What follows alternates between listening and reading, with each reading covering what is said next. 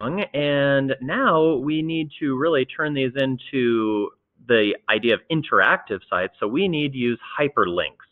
Basically, that's where you click on something and it actually goes to a different page. So I've got my cool animal site here, and I want each of these sloths, narwhals, armadillos, blobfish to go to a different page. Now I've already made my sloths page. That's this one over here.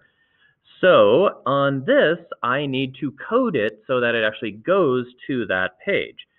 So I have it in the list, and I'm just going to put this in between here just to show you can do this with anything. It's basically using an A tag. So right there, the A tag. But there's more to it, kind of like the images. You A space, and I'm going to space a little bit just to get that out of the way. Now, you're going to use href. That's a hypertext reference, basically. It's saying where it's going to. And you could actually put an address of a site or something here, but we have these options. And right there, I want it to go to the sloths page. So the nice thing is it puts it right there. So I can just click on sloths and it will fill it in with the quotation marks and everything. So that's the first part. Now, after the href, we have what I call the clickable. In this case, our clickable is just going to be the word sloths. I could put a picture in there, anything could be clickable. So after the word sloths, I have to close this. So it does have a closing tag. That image is really the only one so far that doesn't.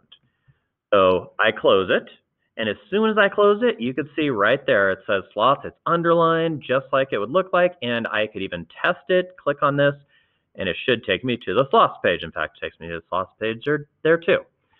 So I'm going to show you one more time. Now, here's another thing. If I want to add a new page, real simple, add HTML. So I click on add HTML.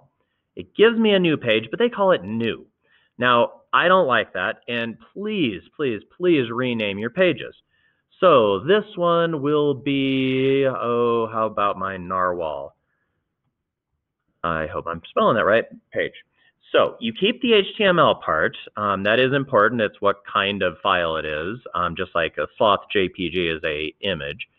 But everything else is there. Now, I don't have anything on there, but I can still link to this page. So I'm just going to say,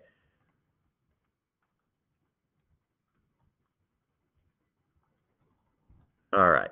So now go back to my index, my home page, and I'm going to do the same thing with the narwhals. So I will put in my A tag, and again, href.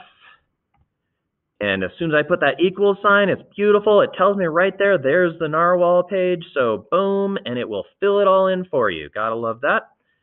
Now, my clickable, somehow I just lost, so I'm just going to put that back in there.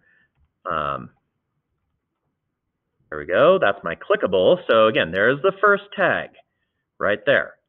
There's my, what I'm calling the clickable. That's what you're going to click to go. And then I need to close it. Because if I don't close it, everything after it ends up being basically clickable. So closing a tag, and there you have it. So it will go to my narwhals page. And there it is right there. So pretty simple. You do have to kind of remember these things, the href, the equals, the in parentheses. Again, that does pop up, so that's kind of nice. You have to have the closing. So there are some tricks to it. It's a little more difficult than some things we've done, but definitely doable. So good luck, and this really makes it a better website.